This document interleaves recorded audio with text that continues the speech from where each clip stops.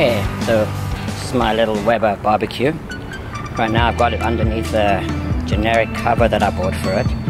I couldn't find the actual Weber one, and this one works just fine, and it was a lot cheaper. It's got a little cinch tie, so you can cinch it up when it's raining.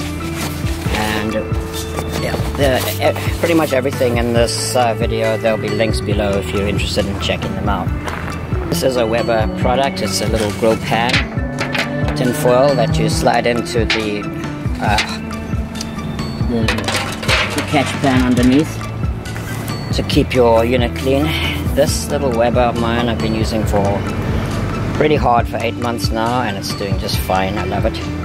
Has these nice little side tables to put your stuff on. Comes in various really nice colors. I like the blue, but there's red and all kinds of colors. And it's got these 2 porcelain grills right here, 2 halves that cover the whole thing, and they're really good in terms of not sticking. And you've got your, so turn on the gas over there and let's get it started. And basically there's a semicircle there that lights up and heats the thing up. So I usually put it on, I leave it on the hottest setting for anywhere from 2 to 5 minutes, just to heat it up a bit and get it primed before I bring stuff out. I find I do most of my cooking on this thing on the minimum gas setting, with the cover down. Everything from steak to chicken, pork chops does really good on that, as long as you obviously do an initial sear just to get that nice broil marks on your meat.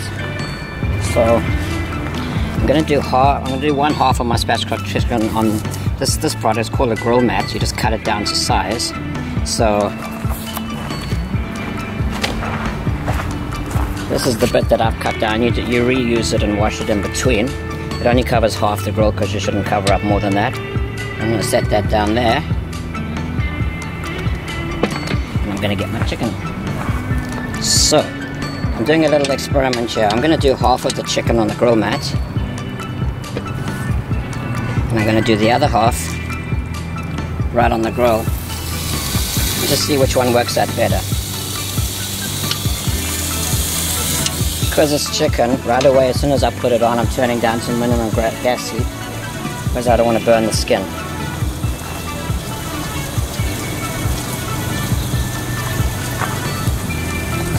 It's just been like 3 minutes, and already I'm up to 250 degrees, which is already I'm up to 250 degrees, which is just fine. I've got my Greek chicken sauce there and my salt. So that's it for now. This thing has got a very steady heat, so I can basically just check the time on my watch, leave it going, go get a cider. Okay, so that's been about 30 minutes. It's been on low the whole time. It's inched up almost to 300 degrees, which it tends to do even on low, which just makes this a really gas efficient unit. Time for me to turn this giant honking pieces of chicken.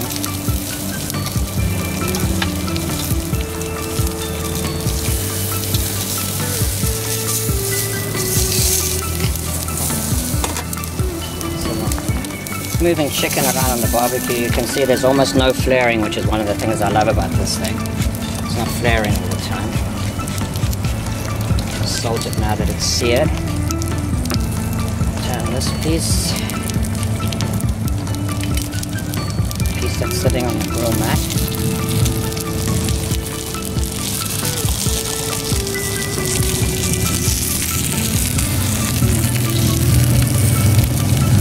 It's obviously cooking a little bit more slowly. Love trailer park neighbors with noisy motorcycles.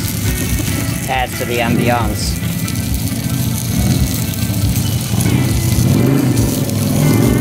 Thank you, neighbor.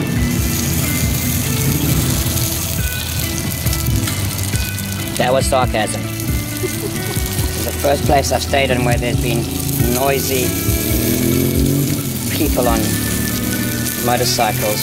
One even plays blaring music as he rides in. Unfortunately, he's much bigger than me, so there's not much I can do about it.